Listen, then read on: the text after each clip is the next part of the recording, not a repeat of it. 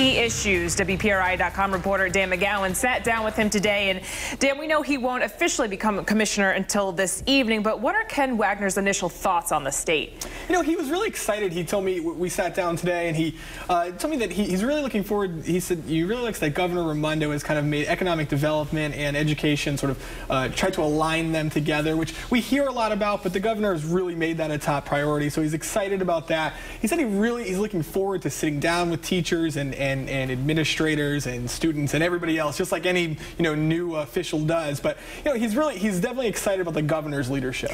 So he's looking forward to doing all these things. Has he had time to really dig into some of these key issues yet? He's definitely playing it very safe. He repeatedly said, and he said this in the few interviews that he has done so far, that he wants to take time. He doesn't know. He admits, I don't know everything yet by any means.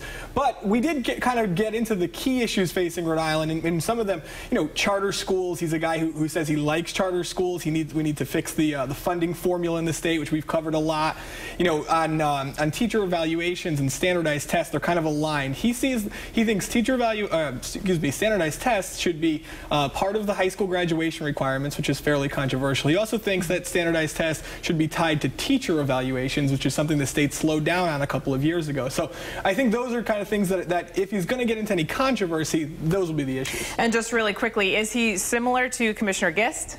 I think they're similar when it comes to policy. They certainly, on, like we said, teacher evaluations, on the standardized tests, on the charter schools, very much aligned. I think it's definitely, there's no question that they're aligned on that. The difference is going to be, he wants to come in and take an approach of sitting down with people, of getting to know them. And the commissioner kind of didn't get to, Commissioner Gist, didn't get to really do that. And so that's kind of his key issue. All right, Dan, thanks so much. And for more on this, you can head over to our website, WPRI.com.